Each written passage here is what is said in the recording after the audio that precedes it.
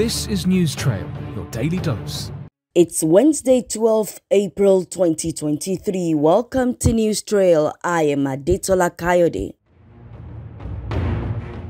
A number of high-ranking officials in the federal government have been invited by the House of Representatives ad hoc committee on oil theft over their involvement in the alleged loss of over $2.4 billion in revenue from illegal sale of 48 million barrels of crude oil export in 2015. Some of the officials invited on Tuesday to answer questions are the Minister of Finance, Zainab Ahmed, and the Secretary General of the Federation, Boss Mustafa. Also summoned are the Acting Accountant General of the Federation, Silva Okoliabo, and the Nigerian National Petroleum Company Limited, amongst others. The committee is also concerned about the disparity in figures from crude oil sales from 2011 to 2014 and is accusing the Minister of Finance of approving payments to whistleblowers in variance with a whistleblower policy. Meanwhile, the committee in February had accused the Attorney General of the Federation, Abubakar Malami, as well as Interpol on what it described as interference in the committee's investigation.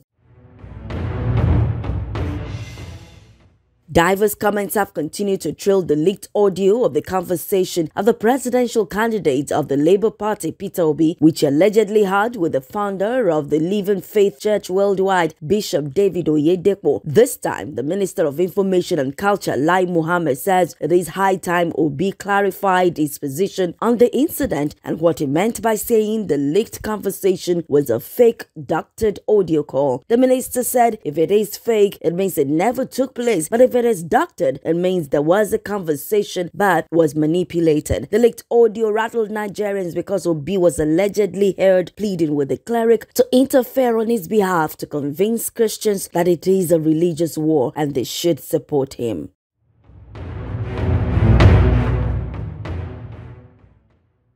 Nigeria's Super Falcons extended their winning streak to 3 following a 3-0 bashing of the 2023 World Cup co-host New Zealand on Tuesday. Coach Randy Waldrum's girls got the breakthrough from an unlikely source 11 minutes to half-time. Skipper Noma Abi headed home from an incisive Tony Payne cross at the Emir Sports Complex and Talia Teki to silence critics who faulted her continued stay in the team. That was her first goal for the side since 2019 and a third for the country. Nigeria headed into the second half with the lead, and it took the record African champions just 4 minutes upon resumption to double the cushion. Tuesday's win over the fans comes on the heels of a 2-1 victory over Haiti. The games are preparatory for the World Cup. Nigeria are in Group B of the competition alongside Canada, co-host Australia, and the Republic of Ireland.